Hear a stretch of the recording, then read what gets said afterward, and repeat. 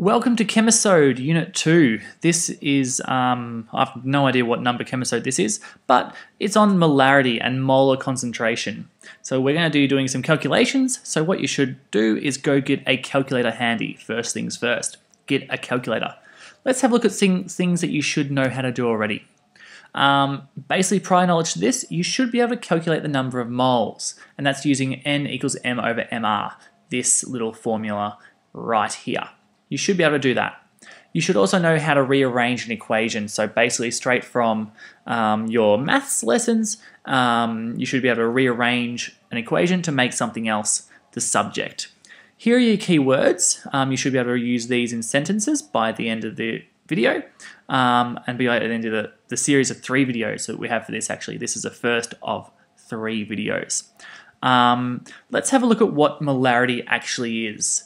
Molarity is the concentration of a solution expressed in moles per litre.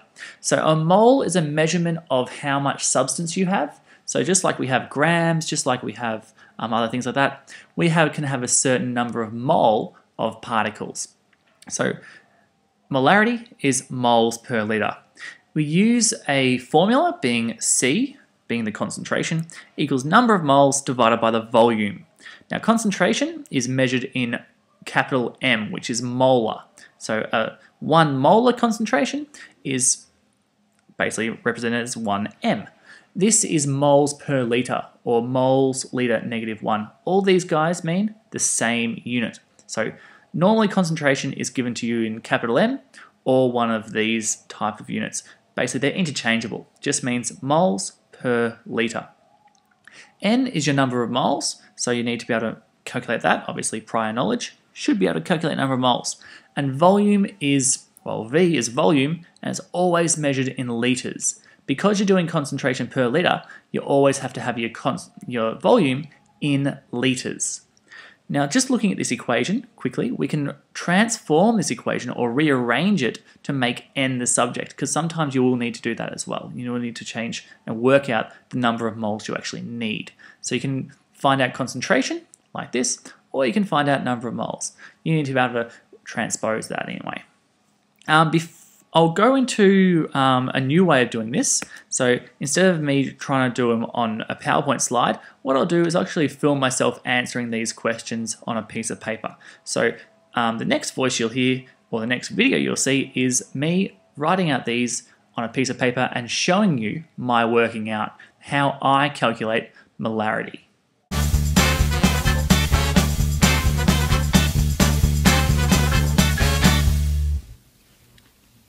Right, so here's me explaining how to do some of these calculations in concentration.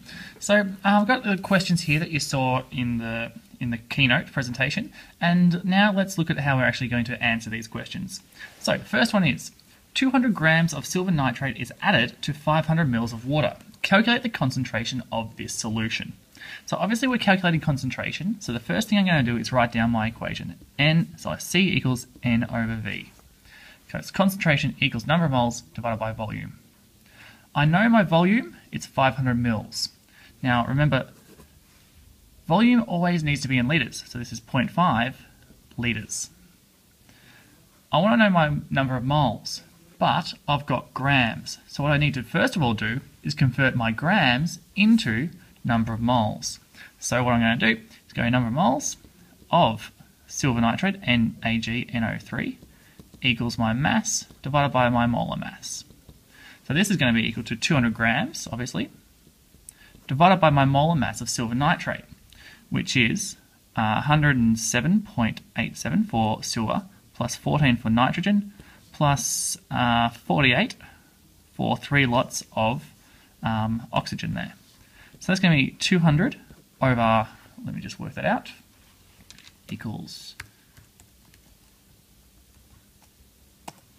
169.87, and then I'm going to do this, which is going to be equals 1.18 mole. Okay, so that's how many mole I have of silver nitrate. So now I've got my number of mole, so my number of moles is this. I can work out my concentration. So my concentration of AgNO3. Now I use square brackets to denote concentration. It's just a way of writing concentration. So square brackets means concentration all the time. So concentration of silver nitrate equals number of moles over volume equals 1.18 over 0.5, because my volume, remember, is 0.5 litres, equals 2.36 capital M for molar. So therefore my concentration of silver nitrate in this solution where I've dissolved 200 grams in 500 mils of water is 2.36 molar. Now, I've always had to go and write down my equation, how I'm working it out. I'll work out my number of moles if I need to, and then plug it into my actual values there. Let's have a look at the next one.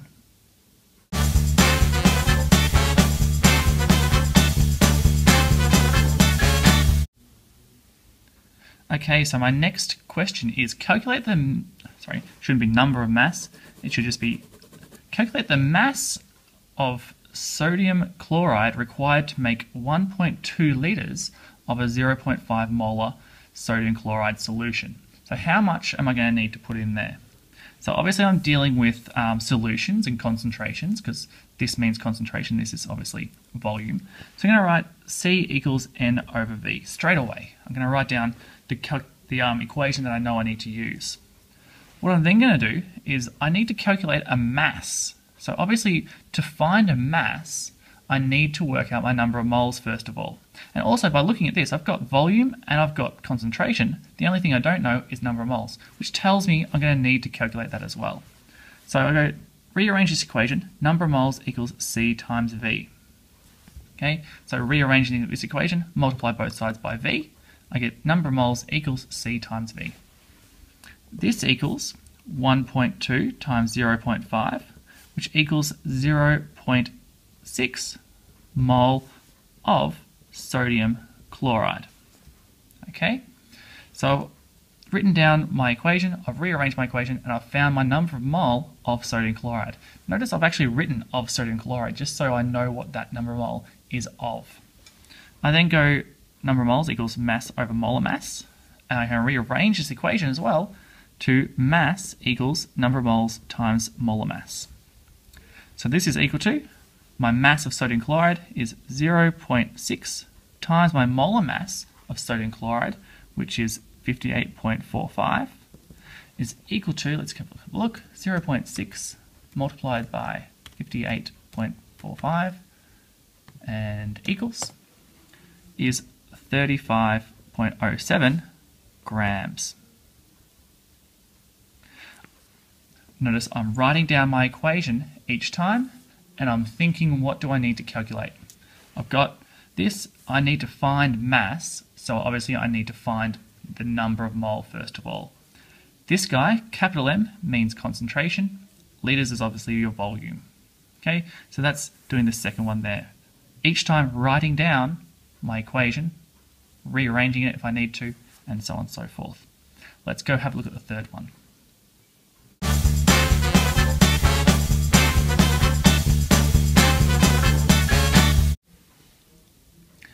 Okay, the third one, we've got calculate the number of mole of sodium chloride required to make 3 litres of 1.5 molar sodium chloride solution.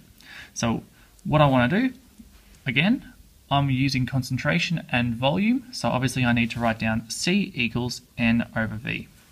Okay, my relationship between concentration, number of moles, and volume. I rearrange this because I want to find number of mole. It tells me I want to find my number of mole to N equals C times V. Okay, so that's my rearrangement. This will tell me my number of mole. This is equal to my concentration, which is 1.5, multiplied by my volume, which is 3 litres. No need for conversion because it's already in litres, equals 4.5 mole of sodium chloride. So here you can see I've gone and I've worked out my number of mole that are required to make this solution here, this amount of this solution. I can stop it there because all I wanted to find out was number of mole. I didn't need to go into mass because it didn't ask me for that in the question. So important thing is to read the questions in these problems as well. Read the questions are really important. Let's go have a look at the last one.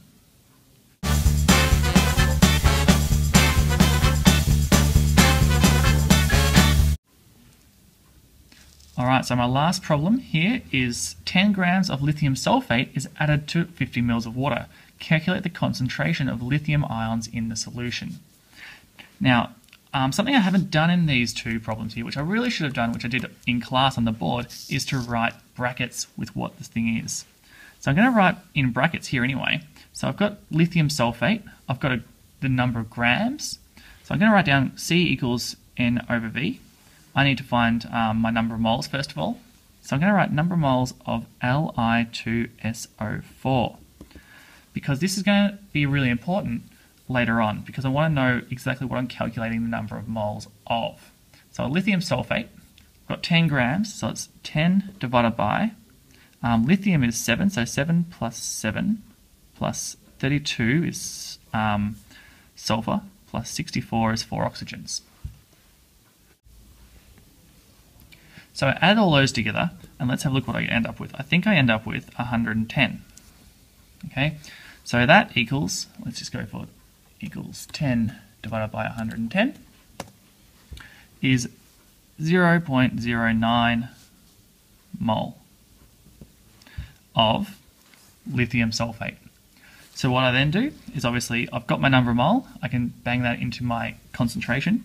So concentration of lithium sulfate equals 0.09 divided by my volume. It's 50 ml of water. This is 0.05 litres. So 0.05. And that equals, let me have a look, 0.05, 1.8 molar. It's a 1.8 molar solution of lithium sulfate. But if I read the question, it says calculate the concentration of lithium ions, not lithium sulfate, lithium ions. So what I'm going to do is I want to find out concentration of lithium ions, lithium positive. Seeing in my molecule here, I've got 2 lithium ions. So the number of lithium ions I have by themselves, once it's in solution, this will break apart into 2. So I'll go 1.8 times 2 equals 3.6 molar of actual lithium ions. It's the small differences between your product or your actual compound and your ion. So the number of mole, also the concentration of lithium ions is actually 3.6 molar. Hopefully that makes sense to you. And this will be the end of this video. And the next video you will look at is on dilutions, and we'll have a look at dilutions.